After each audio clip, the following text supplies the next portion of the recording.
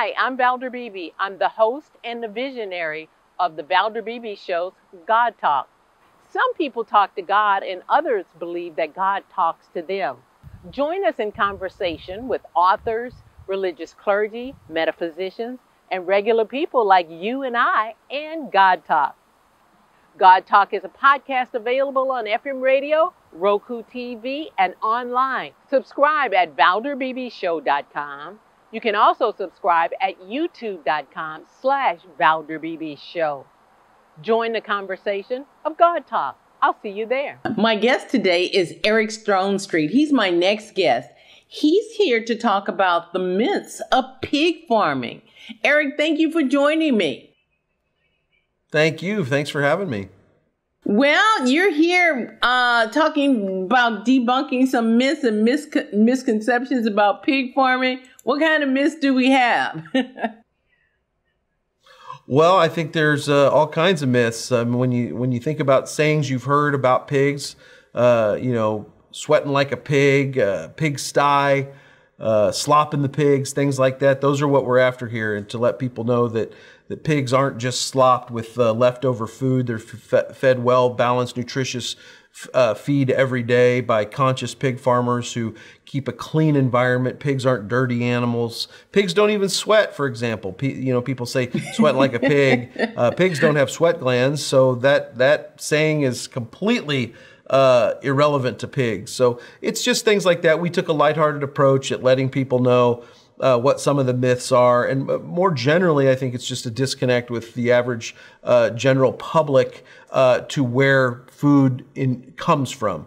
Most people don't have an understanding of how modern pig farms work. Most people don't have an understanding of what it is to be on a farm. So just putting a positive spin, positive light on pork producers in America with the pork board was a goal, and I think we achieved that.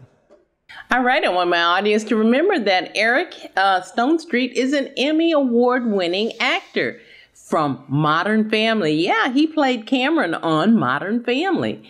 Erick, let me ask you, so you're shooting a video series for the National Pork Board. How is that? That's such a departure from what we know you do.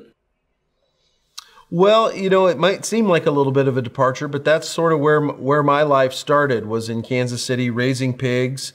That was sort of my first experience in life, was having animals to take care of on the farm before school and after school. And then if your listeners are fans of Modern Family, they know that my character Cameron Tucker grew up in a rural environment. That was taken directly kind of from my life as Erick. The writers found that intriguing and thought that would be a good character aspect to Cameron. So it's not too far off.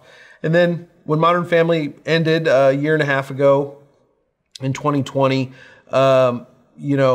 different things came across my plate, no pun intended, to help out with. And the pork board was one of them that I thought was a great opportunity for not only me to reconnect with, where I grew up, but also help bring a positive light onto so many people I grew up with, farmers. I went to Kansas State University in Kansas and knew a lot of farmers, know a lot of farmers still. And so I thought, well, here I've been working in my career, doing my thing for so long, and now I have an opportunity to use my name, use my face to bring a positive light onto pork producers in America. Well, I think that's so good because we know you. We don't know your name, but we know your face. We really know your face. This partnership, what do you expect it to yield? Well, we want people to go to pork.org/rural dictionary to watch the videos and be entertained and have your hearts and minds opened up to what a modern pig farm is. I think that's the number one goal, is just to direct people to pork.org and look at the videos we shot and take them for what they are, which is a fun, lighthearted approach at myth busting pork producing. Well, I can't wait to follow you with the videos. Where do you want us to go and watch your videos and know more about pork? Yep, pork.org/rural dictionary is where you can visit. I'm going to head over there now so I can see your nice face. Erick Stonestreet, thank you so very much for stopping by the Valder Beebe Show. Thank you. Thank you. Hi, I'm Valder Beebe. I host the Valder Beebe Show, broadcast on radio and television.